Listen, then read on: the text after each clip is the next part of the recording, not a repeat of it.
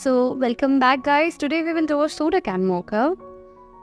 For that we will do a very special one.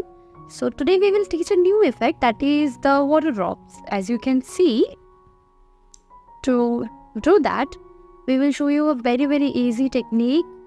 So how can you do the water droplets and make it even more realistic? So let's get into it. And before that, let me remind you, if you want to download this mockup, you can download the PSD file of it via the description. That link is provided in there. So now let's get started. First, we will take the magic wand tool, and after that, we will select subject. And then as you can see, the subject will be selected automatically. Then we'll press Ctrl and plus together and we can zoom in. And as you can see, there will be few parts that won't be selected. For those, we will take the tool and we will, with add button, we can just select the parts that has not been selected automatically, or we have to do that manually. Then we will select the polygon tool. Then we'll select the extra parts that has been selected, and from there we will remove all the excess part that has been selected. Remember the tool's name, that is polygon tool.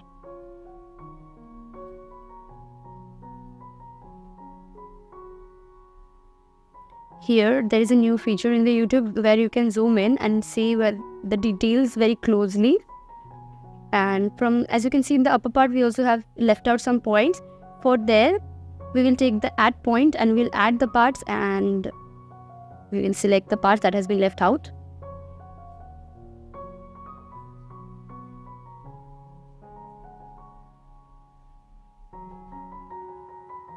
So as you can see, the whole soda can has been selected.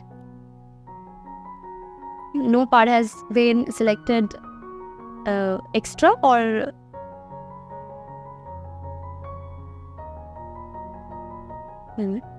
now as you can see, we will press Ctrl J and copy the can. And as you can see, we will change the color of the lid. So lid of the can actually. So we will just make a random shape and cut out the part that we want in different color. And as you can see, we have selected the whole can. So if we cut out the upper part separately, it doesn't really matter. Then we will click right on this, and then we'll take make selection and then press OK. So as you can see, it has been selected, and the layer that has been cut out previously, we press Ctrl J and again copy this layer. Okay, and the layer that is not needed, we will just delete that part. And we'll keep this main 3 layers. Then again pressing Ctrl, click on the lid, and by going to the main soda can part, you can just delete the lid. Okay.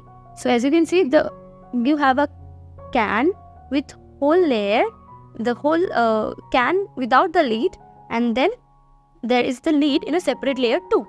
So you have the whole can but separately. So there you can have different colors and different effects for these two. And then as we have selected the whole design selected, we will bring it and drop it after drawing a rectangle tool as usually, and then we will just convert it to smart object. You can do it by doing the rectangle also as usually. It's just a easier way and a new way. And then by pressing Ctrl T, you can transform and adjust the template here.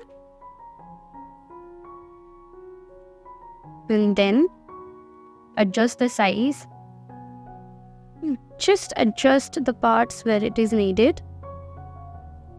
And as you can see, the can has a round and oval shape, right? Now to get that effect, you can select wrap, and after that from upper part you select the bend option.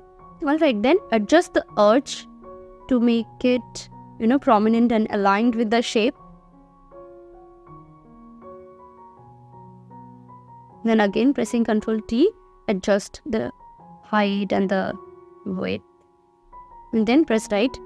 Now press Ctrl and then click on the layer of can, and then select the smart object and press on mask. So this smart object will be masked on the can. And then again take a solid color layer and color the lead, and press the layer at the top.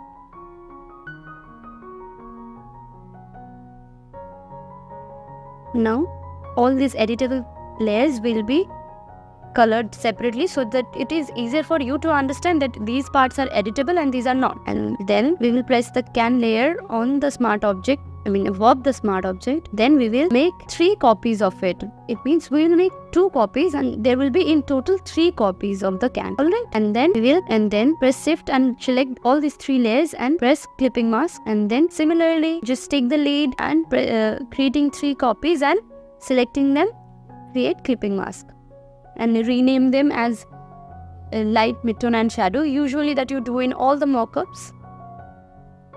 This is the lead. And then for the body part also, you will rename all of them similarly, light, midtone and shadow.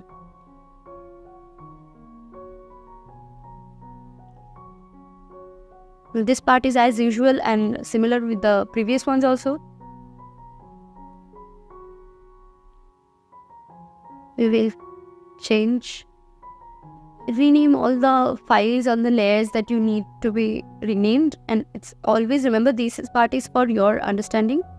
Then switch off the light and midtone, and from shadow we'll go to linear burn.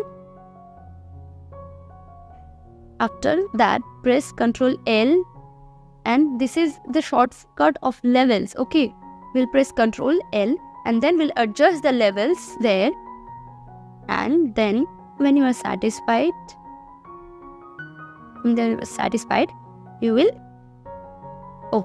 press OK, and then we'll switch on the midtone, and then from there we'll go to normal to linear dodge add. Again Ctrl L for labels, and then adjust the parts. When you're satisfied, you'll just press OK. And as you can see, there's a effect, lightish effect there. Press OK, and then we'll go for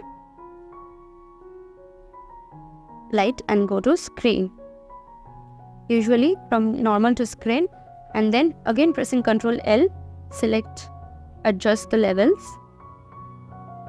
and then when you're satisfied, you'll just press OK.